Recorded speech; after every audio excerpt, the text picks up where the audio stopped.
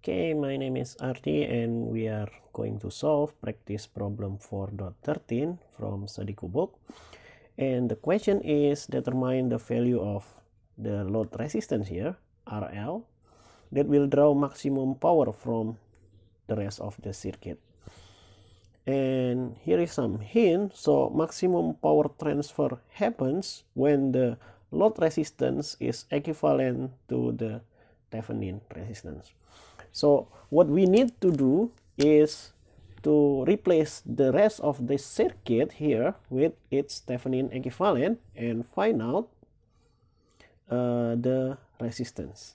So let's name this terminal A and this as terminal B. So we are gonna find out the Thevenin equivalent circuit at terminal A and B, and I will use this node B here as our ground or reference voltage. So the voltage here will be 0. Okay, now to find the Thevenin equivalent, we need to find first the open circuit voltage, and then we need to find the Thevenin resistance. But here we only need to find the Thevenin resistance first to find the load resistance. But there is the second question, how much is the power and how much is it? Okay, so we still need to find the Thevenin voltage. Okay, let's do that. So the Thevenin voltage first we will find out. So I will need to find out the Thevenin voltage or VTH, which is open circuit voltage here. So I will just take out this resistor and we calculate the voltage here.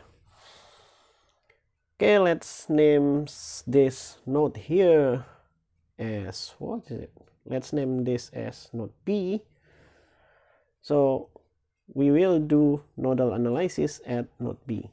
So I will assume the current to node B going here, and this current that passed through this resistance is going down. But if we take a look at that side, this resistor is not connected anywhere, so there is no current that going there. Okay, so we only have two currents here, this one and this one. Okay, so let's do KCL at node P. And KCL said that the sum of the current that going in is equal to the sum of the current that goes out. The current that goes in is only this current, and this current is this node here minus this node. So 9 volt minus Vp divided by the resistance between them, which is 2 ohm. And the current that goes out is this one here, which is Vp minus this node here, and this node is 3Vx, so we'll have minus 3Vx, and then we divide it by the resistance between them, which is 1 ohm. Okay, now Vx is here, so Vx is the voltage between this node and this node, so we can rewrite Vx as 9 minus Vp. Okay, let's do that. So I'll have 9 minus Vp divided by 2 is equal to Vp minus 3 multiplied by Vx. Vx is 9 minus Vp. So you'll have 9 minus Vp divided by 1. Okay, now we can do simple algebra here. So I will have multiply both sides by 2. So I will have 9 minus Vp is equal to 2 Vp minus 6 multiplied by 9 minus Vp. Okay, now let's do some simplification. This will be 2Vp minus this is 54 and plus 6Vp. This will be, okay, let's move this to the left hand side. So I will have 9 plus 54, and then I will have this move to the right hand side. So I will have 2Vp plus 6Vp plus Vp. So I will have 63 is equal to, this is 9Vp. And Vp will be 7 volt. Okay, we have Vp here with respect to the ground is 7 volt, which is the same as the open circuit voltage here, because no current that going through this resistor. So Vp is equal to the Thevenin voltage. So we found the Thevenin voltage. So we will have Thevenin voltage is equal to 7 volt. Okay, now let's save this value and erase this part, and we need to find out the Thevenin resistance. Okay, now the second part will be find out the Thevenin resistance. So let's write that first.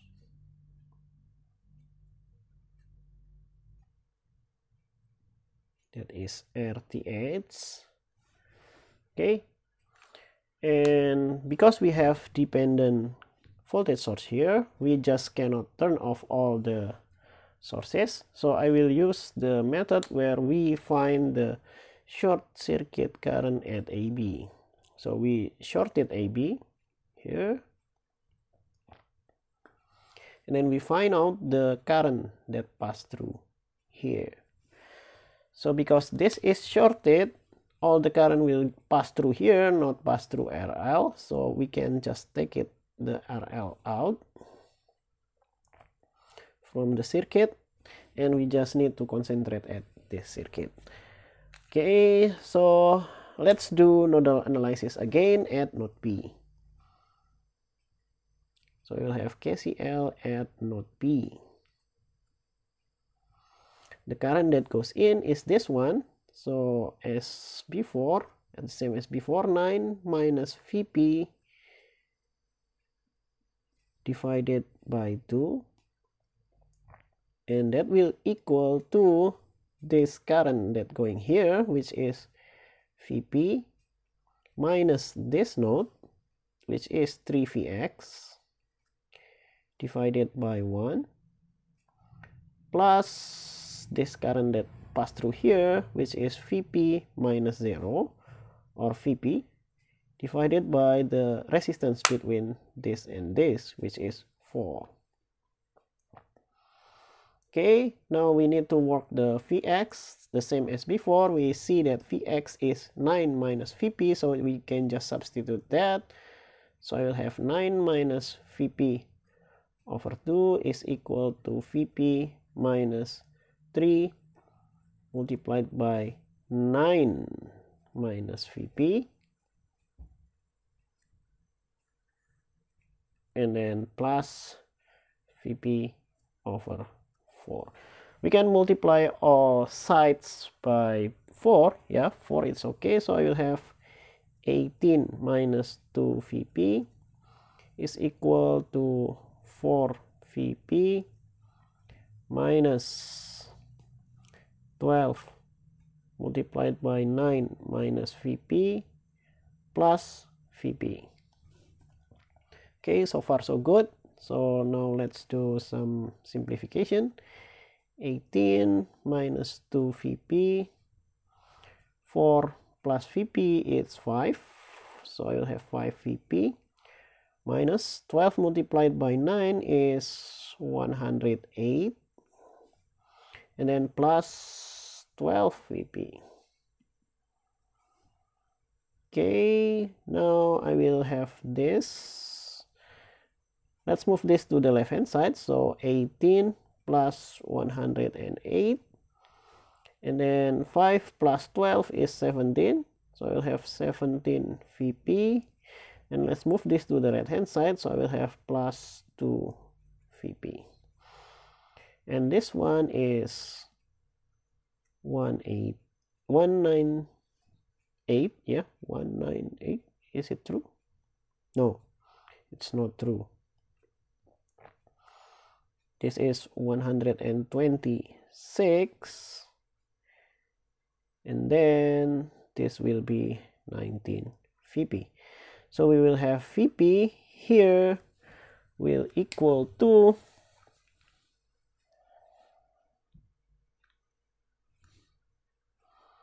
126 divided by 19, which is 6.632.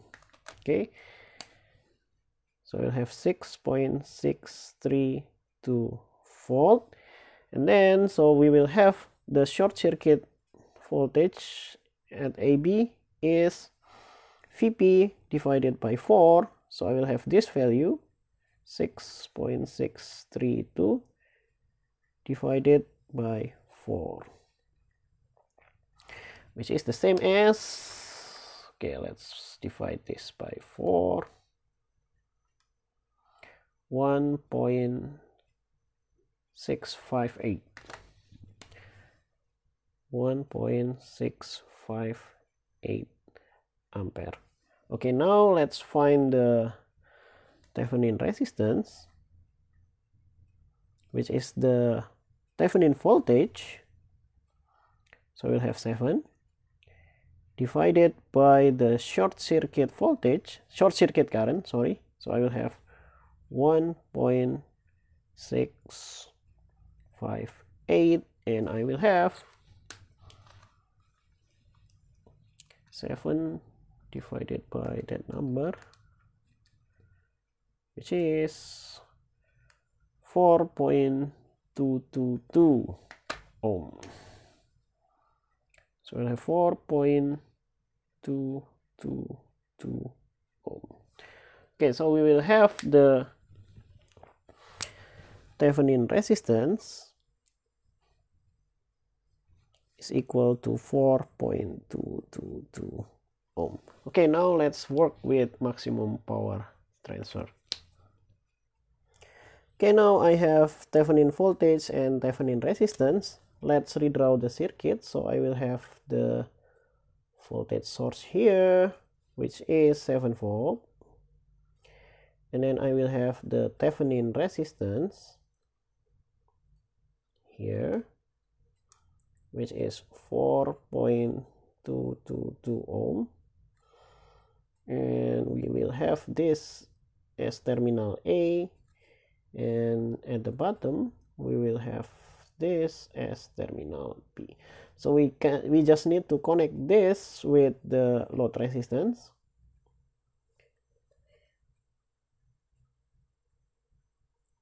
So we'll have RL. Okay, maximum power transfer happens when RL is the same as Thevenin resistance. So we'll have RL is equal to that value there.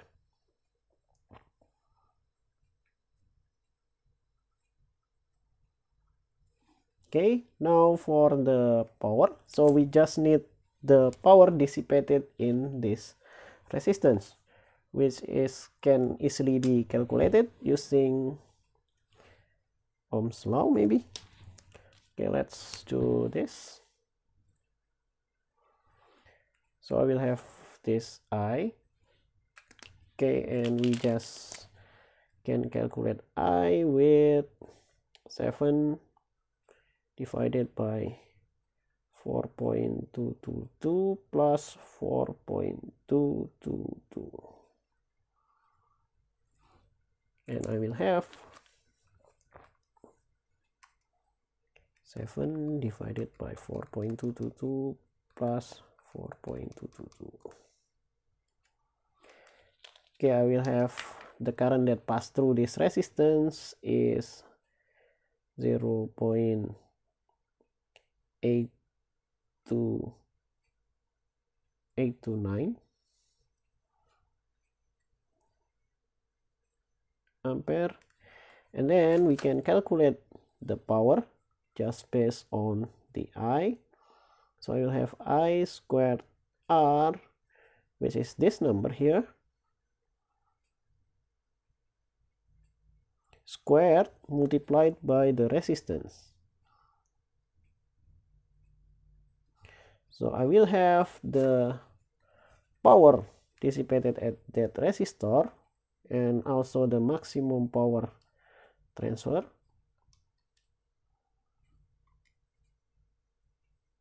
Oh, sorry, that will be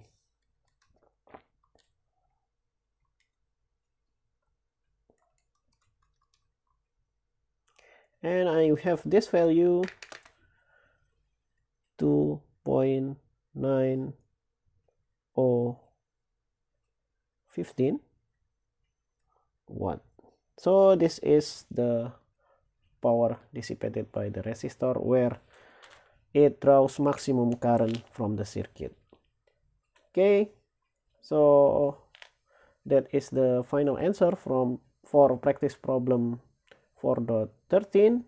Hopefully I did not make any mistakes in the calculation. Let me know if I did in the comment, and don't forget to like the video and subscribe to my channel. Thank you.